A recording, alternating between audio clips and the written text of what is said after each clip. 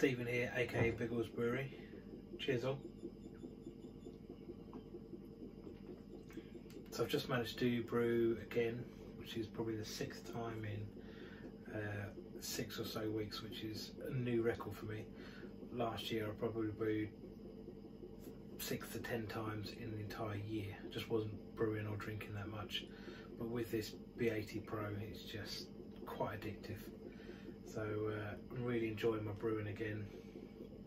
And well, as you can tell, there's a lot of videos out in the last few weeks, which is more than I've ever done before. I've got a bit of footage of the brew day today. It wasn't too much because I had the little one running around and helping out, so yeah, probably just screaming in the background and half of it, so I do apologise, but you know, it's a sunny Sunday afternoon. We had a barbecue going and she was brewing, and 4-year-olds will be 4-year-olds, and you know, got to let them ride with it. Whilst she helps me brewing, it gets the wife into a good frame of mind because, well, takes her off her hands and I get to brew some more, so it's always a good thing. Today I brewed my version of the Clockwork, Brewdog's Clockwork Tangerine. Put quite an interesting spin on it. I take out the pale ale malt and use Red X. I think it's best malt Red X, and you end up with a beautiful red beer with the flavours of the Clockwork Tangerine, which are quite nice. Hop bill and a little bit of tangerine extract. Go light on it. It's quite pungent stuff. Probably, yeah, probably underdo it and then always add more to the keg if you think you can't quite taste it. My recommendation there with the tangerine extract. Nice simple brew day. The added advantage of the Red X malt is it needs about 4 mash steps. I think it's 52 degrees, 65 degrees, 72, 78. Can't remember. I will put the recipe up in a minute or so. But it's, yeah, about 100 minutes mash. So we had a barbecue. I put that on just before I started grilling the meat, and then sat, ate, relaxed, and it was time to mash out. So it was great for us, or great for me. Could get away with doing 2 things at once, which as a man is quite hard to do. The added advantage of all this brewing has led me to a couple of conversations with the wife where she likes the bar, but she doesn't like all the brewing equipment in it. And finally managed to convince her to get myself a 3rd shed, which is going to be solely just for the brewing equipment and brewery.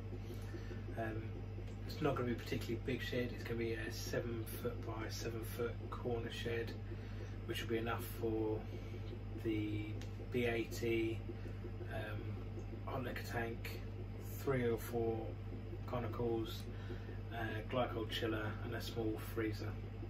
But I'm not going to have any seating, or it's not going to be super comfortable in there. It's going to be more practical than anything else, and then have the bar, which will be next door for sitting down drinking, but it's going to get all of the grains and all of the stuff out of here and just make it a nicer space in there, which will hopefully lead me onto a, well, probably won't do a video building a shed because it's just 4 walls, 5 walls or whatever it is, sticking them together and whatnot.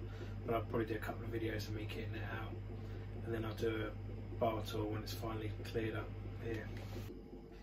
So if you can hear that, I put the wort in the fermenter about 4 hours ago.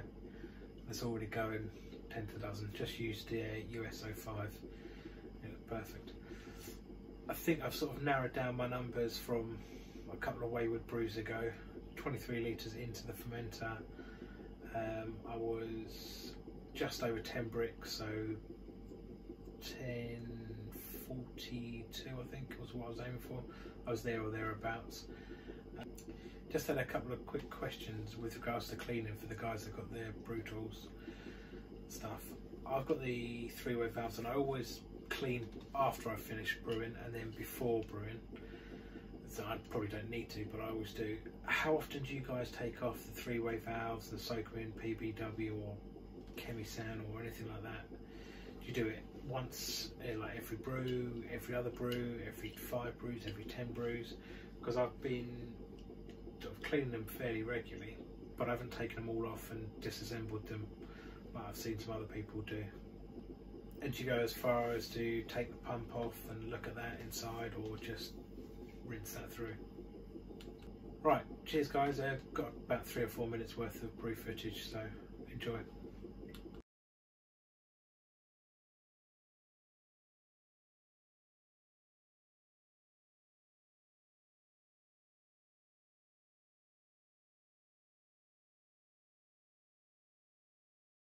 Right, I'm using the recipe system because there's quite a few mash steps. It's the first time I actually used it. So filled it up 35. Start heating now. Covered.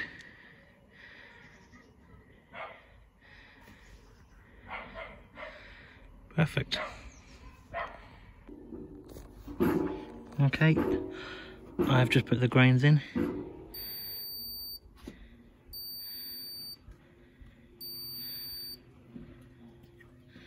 Has lowered it down a little bit, so hopefully it'll get up to temperature in a few seconds.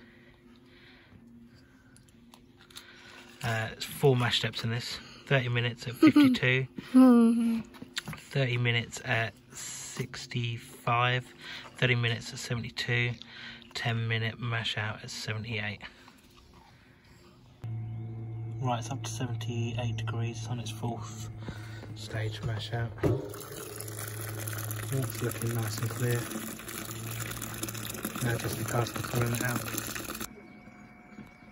Right, just pulled the mash pipe out.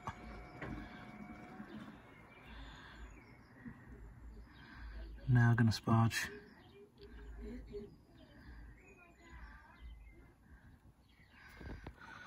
Right, it's just sparged with a couple of kettles. So now I'm going to whack heat straight back on. And the Brewdog recipe called for a 70-minute boil. Just going to check my pre-boil gravity. Take a pipetful and then throw it in the fridge for a little while. 70-minute competition is 6 grams of Citra, 2 grams of Simcoe. Addition is 5 grams of Tenom, 5 grams of Chinook, 2 grams of Citra, 2 grams of Simcoe, and a Protofloc. 10-minute addition and just sanitising the water chiller. Right, just cooling the wort down now to 80 degrees before I drop in the final hop stand. Is 15 grams of Eldorado, 8 grams of Mosaic, 5 grams of Citra, 5 grams of Chinook. Right, we're at 80 degrees, just going to pop it in now.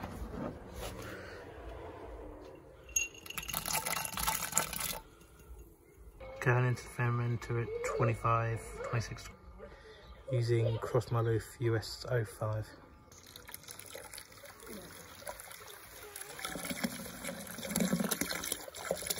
Aerating the water as I'm putting in the yeast.